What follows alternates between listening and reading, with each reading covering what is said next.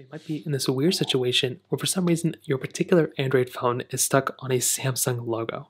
Now, this can happen for a few different reasons, and as always, there's never just like one reason why this may end up happening, but this could be due to, maybe the phone being stuck on an update and the phone kind of going through there.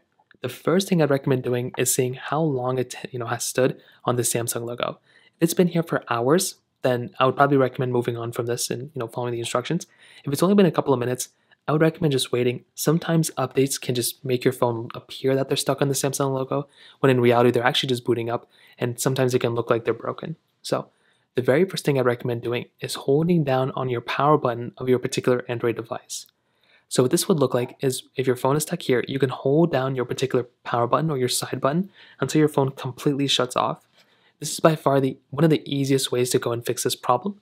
So hold down this button here and wait until your phone completely shuts off. And then you want to wait until your phone is completely powered off. So if it's completely powered off, you want to give it 30 seconds. So give it about 30 seconds to a minute, and hold down the power button once again on your particular Android phone and wait until it boots up again. So what usually happens here is that your phone will usually boot back up. It'll go back into like the Samsung logo that would appear here, and then sooner than later, it will boot back into its normal display, and you'll be able to use it as you normally would. Now, if that doesn't work, you may want to go ahead and get into safety mode or recovery mode on your particular Android phone. If you recently flashed a ROM on it and it's not working or something like that, the other method you have is basically restarting this phone and resetting it. And to do that, you're going to have to basically type in on Google how to put your particular phone that you have into recovery mode, and then basically going through and resetting it from there.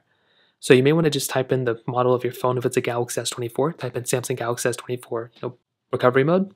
Go ahead and follow the instructions on recovering your phone and seeing if it works from there. You may have to factory reset it, but those are basically the main ways to go and fix the problem for the most part. If you have any other thoughts or questions, please let me know in the comment section below.